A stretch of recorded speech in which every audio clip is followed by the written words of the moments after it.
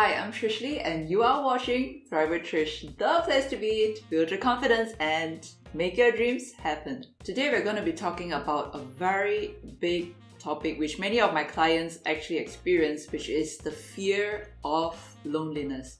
Now, if you have ever felt this feeling before, then you will really understand what I'm trying to say, that it can be a very scary, depressing feeling. Personally, I know how bad that can feel, but thankfully I've come to learn 4 practices that has helped me overcome that feeling of loneliness, and today I would like to share that with you. Now, before we dive into the 4 practices, let's analyze a little bit, why do you feel that feeling of loneliness? There's actually a variety of reasons, but one of it is probably because maybe you were abandoned as a child, and so you associate being lonely as being unloved.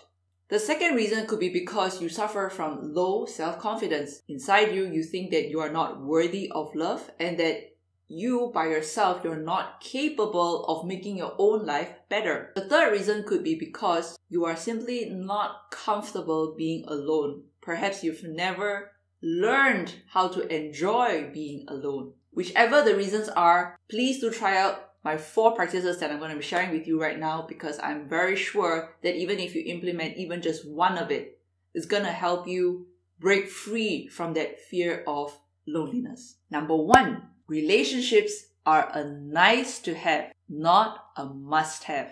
Now let that sink in for a minute. As I've shared before in many of my videos, I used to suffer from very, very low self-esteem, and I used to think, gosh, I'm going to die alone. No one will ever love me, and I'm just gonna die maybe with 9 cats in my house. The thing is, there came a point whereby I did get into relationships, and many of them were very, very bad, and I ended up hurting myself emotionally a lot. In the end, what happened was it came full cycle, and although I was in relationships, after the relationships ended, I still felt alone, and I felt like, gosh, nobody will ever love me and I'll be doomed. Now here's the thing. I sat myself down one day and I really took a lot of time to self-reflect. And I realized this.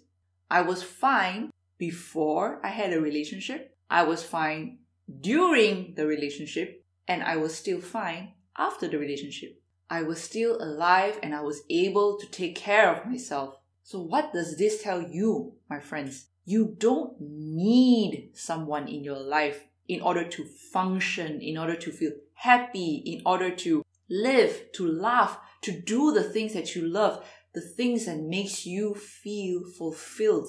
You don't need a relationship. Now, if you are seeking a relationship in hopes that only then you will be happy and feel fulfilled, please stop. That mindset is going to push you down the wrong path, because what's going to happen is you're just going to take any Tom, Dick and Harry that comes your way because you think that you need a relationship in order to feel whole. Let me say that again. With or without a relationship, you will be fine. Please do not just take any guy that comes your way, even if they treat you badly and you just accept it because of your fear of loneliness. Don't do that to yourself.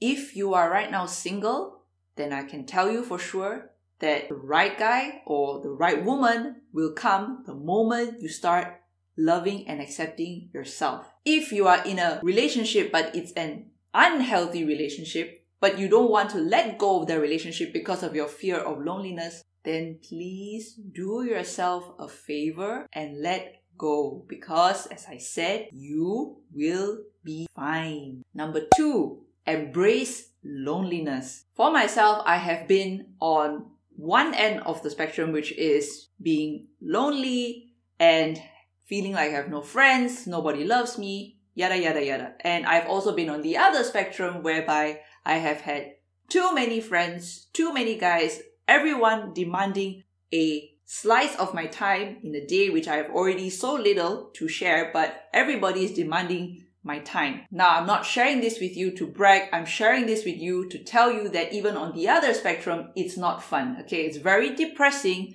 to a point that I actually went some days by just putting my phone on flight mode because I didn't want anybody to contact me. Because think about it, if everybody is constantly messaging me, emailing me, asking Trish, hey, can you come out, blah, blah, blah, what time do I have left for myself? So the key point here is balance. Balance is everything. If you find it challenging to enjoy time being alone, perhaps you should really take some time to ask yourself really honestly, what is so wrong about being alone?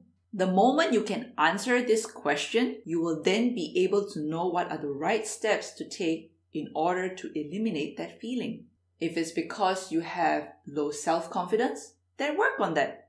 If you feel that you have a negative mindset that is feeding you all these toxic thoughts, making you feel that you're unloved and unwanted, then perhaps it's time to engage a good certified life coach to help you change those mindsets to a positive, healthy mindset. A mindset that will help you to learn more how to practice self-love and self-acceptance. Number 3, go out and meet people. Now, Facebook is not the answer. Social media, scrolling on it hours and hours non-stop is also not the answer. I mean, go out and have physical contact with real people and have deep conversations that are meaningful. Go and join clubs, associations, anything to fuel your hobby or your passion, or maybe to even learn a new skill.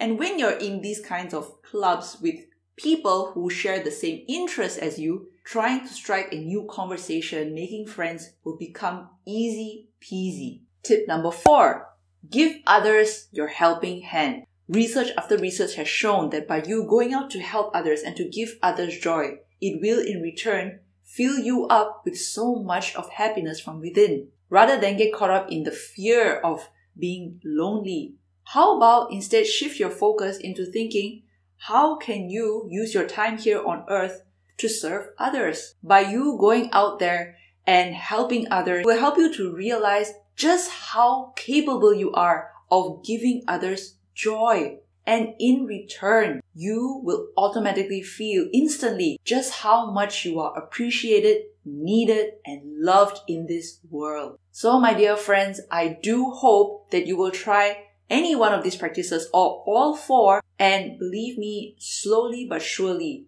that feeling of loneliness won't eat you up so much inside anymore. Now let's end today with a quote of the day. No matter how lonely you feel, turning inwards will only amplify the feeling. The remedy to dissipate the feeling is by going out to help others. You will instantly realize just how much you are needed and loved in this world. Now I'd like to hear from you. In what scenarios do you feel that the fear of loneliness really overwhelms you? And what are the strategies that you have tried in order to help you overcome that feeling? Please do let me know either in the comments below or over at my website trishandco.com. And should you have any feedback for me or any specific topic that you would like me to dive in more on, please do let me know in the comments below. And my dear friends, if you like this episode, please do give me a thumbs up, subscribe, and share this video with your friends. Live strong and have the courage to create a life you love because your happiness matters. Thank you so much for watching, and I'll catch you next time on Thrive with Trish.